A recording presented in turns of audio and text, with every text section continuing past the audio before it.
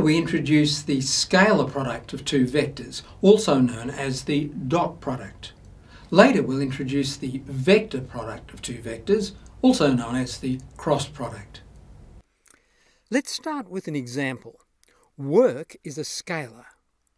Work is proportional to the force applied, a vector.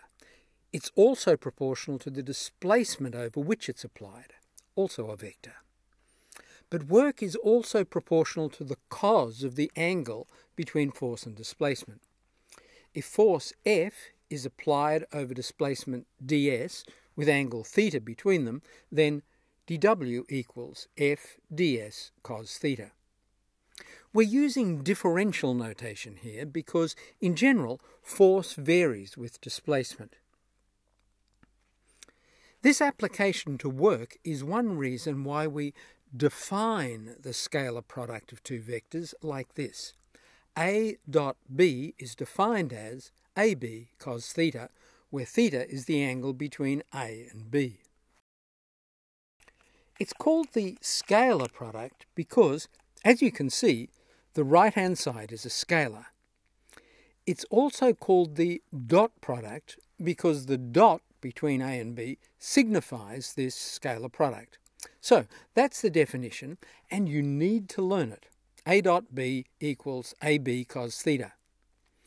Now we can write the equation for work more simply. dW equals F dot ds. Here's a simple example. A vector dot itself. A dot A equals A times cos 0, which is A squared. So the scalar product of a vector with itself is the square of its magnitude. Another simple case.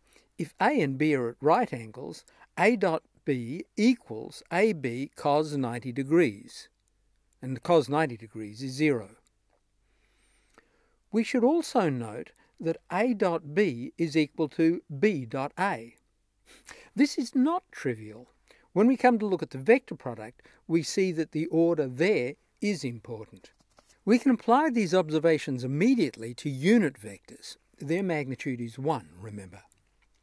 So, I dot I equals 1, and similarly, J dot J equals K dot K equals 1. On the other hand, I dot J is 0, and J dot K and K dot I are 0.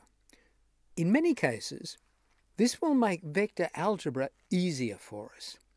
Take the two vectors, A equals A sub xi plus A sub yj plus A sub zk, and similar expression for B. Now we can write their scalar product in two different ways. From the definition we have A dot B equals AB cos theta.